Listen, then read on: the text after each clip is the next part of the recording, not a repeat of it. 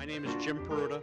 I'm one of the volunteer Hartford Fire Department photographers. I've been involved with the Hartford Fire Department for over 40 years, and some of these pictures are the scenes and lives of the Hartford firemen that we've taken pictures from over the years.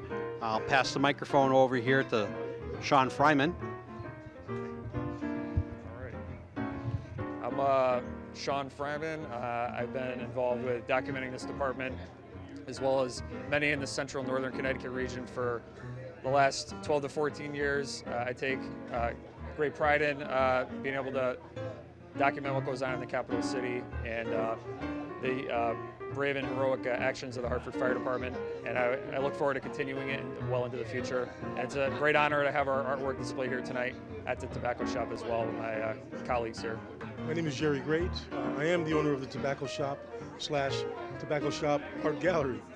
Over the past 3 years, we have been honored to show artists of the local artists, Hartford and otherwise. We've been fortunate enough to be blessed with this work on the wall. This is real life, community-based art, art in the real. So I'm honored, as I said, to have these gentlemen, these photographers, and these artists showing their work on the walls of the Tobacco Shop/Art Alternative Gallery. And I'm going to pass this mic on. Thank you, gentlemen. My name is Patrick Dooley, and one of the photographers for the Hartford Fire Department also. And I've been chasing fires in the city for close to 50 years. My dad used to take me when I was a little kid, and I started driving myself. And it's great to have this opportunity, and we thank you very much for that.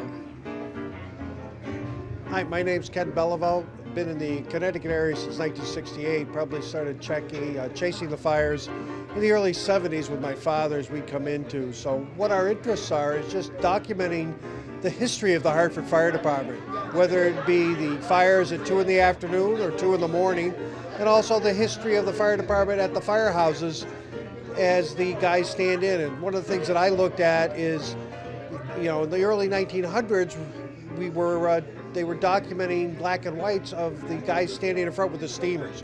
So that's one of the things we want to get involved with. But here, what you'll see on here today is the photography from the late 70s up until the current. And again, Ken Belleville, and it's been a great time to post our pictures here. Hi, my name's Nick Peruta. I'm one of the 5 fire photographers for the city of Hartford. I've been chasing fires for, I'd like to say, 5 years. My fireground shots are anything major, from smoke to fires to firefighters, and I hope to see you on the fireground. Thank you very much for coming by and interviewing us. Thank you.